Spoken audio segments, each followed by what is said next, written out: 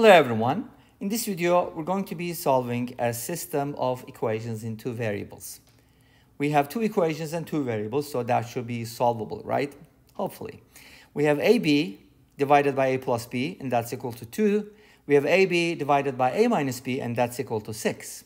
So how do we go about solving a system like this? Systems of equations are actually pretty interesting because they usually allow for multiple solutions, which is something that I like. You probably know if you've been following my channel for a while. If you haven't, then go ahead and check it out. I have a bunch of videos on different topics. I also have another channel which focuses on complex numbers, and it's called aplusbi, just like a complex number.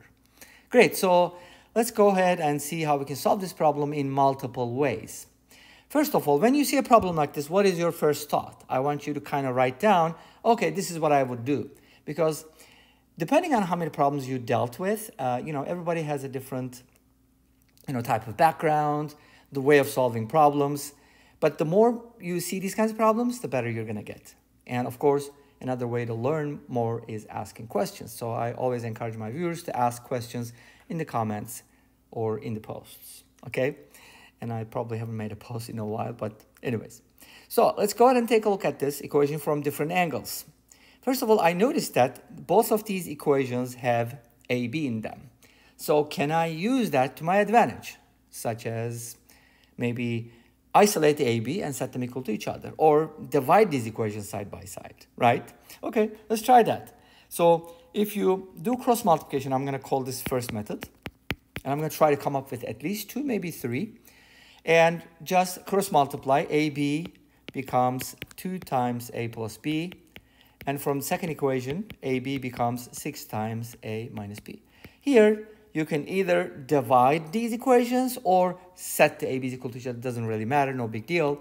But this will be 2A plus 2B, and that's the question. 2B or not 2B, right? Sorry, I had to say that. 6A minus 6B. Now, since both of these are AB, in other words, if two things are equal to the same thing, then they are equal, right?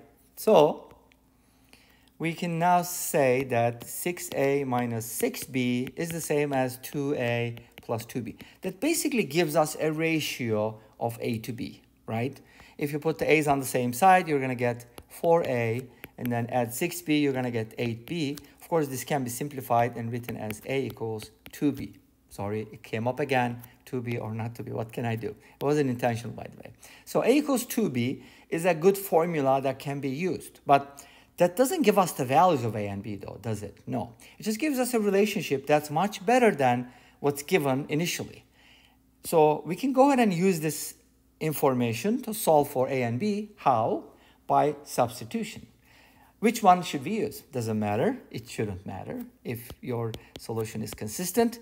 So let's take the first one. AB divided by A plus B is equal to 2. Now, to use this information, all I have to do is replace A with 2B everywhere. Where do we have A? We have an A here, and we have an A here. Let's do it. So 2B times B divided by 2B plus B equals 2. Awesome. Now, B times B is B squared, so that'll be 2B squared. But guess what? I like to simplify things. I like to cancel out things. I always use cross-canceling. So why don't we just go ahead and get rid of these 2's early on? And this becomes a 1 now, which means the numerator and denominator are the same thing. This is 3B, so B squared is equal to 3B. How nice. Now we can go ahead, and this is quadratic, but it's a nice quadratic because we can put everything on the same side and easily factor this equation. How? We can factor out a B. That'll be B times B minus 3 equals 0. And then from here we get two solutions, don't we? Think about it. The product is 0, so each factor can be 0. I'm not saying must be, can be, okay? So from here we get B equals 0. From here we get B equals 3. Uh-oh, Houston, we have a problem. What's that problem? If B is 0, then we get the following. A times 0 divided by A plus 0 equals 2, which means 0 equals 2. As far as I know, 0 does not equal 2. Correct me if I'm wrong, but B equals 0, unfortunately, maybe fortunately, who knows, does not work. Okay, so what should we do?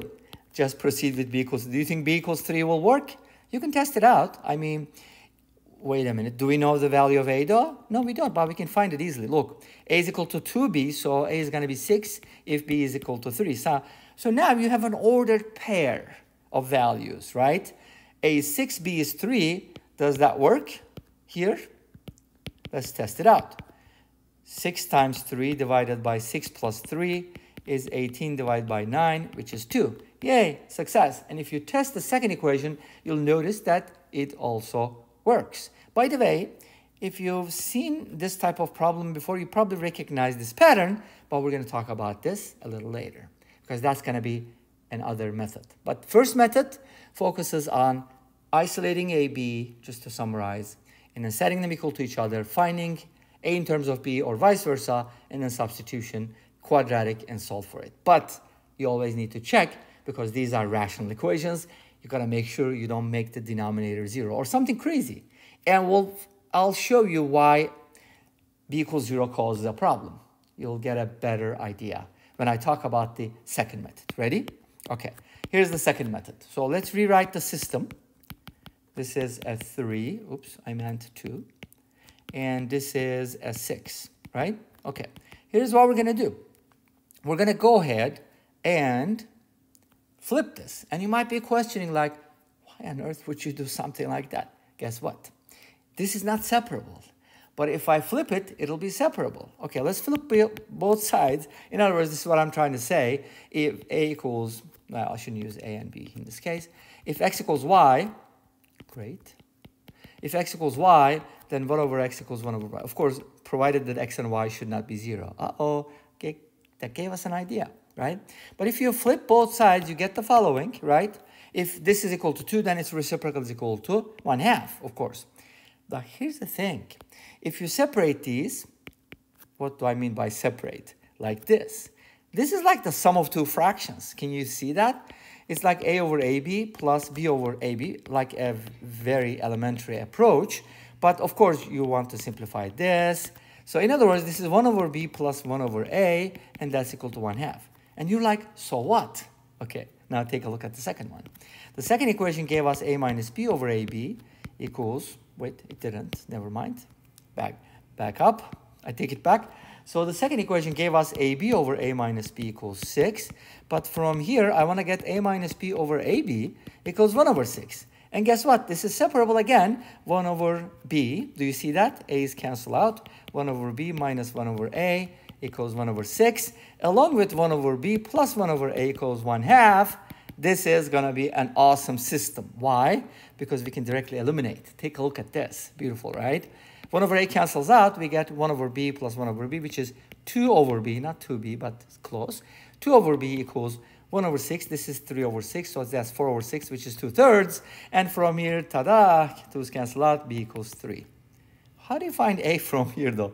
With this method, it's a tiny bit painful because we don't really have a magic formula like B equals 2A or A equals 2B. But we need to kind of substitute it. But that's no big deal. You can use the second one maybe. 1 over B plus 1 over A is 1/2. And from here, 1 over A is 1/2 minus 1/3, which is 3 over 6 minus 2 over 6, which is 1 over 6, which means A is equal to 6. Awesome. We got the same solutions. Are those the only solutions? Probably, because we haven't found any other solutions. Remember, 0 failed. And why did it fail?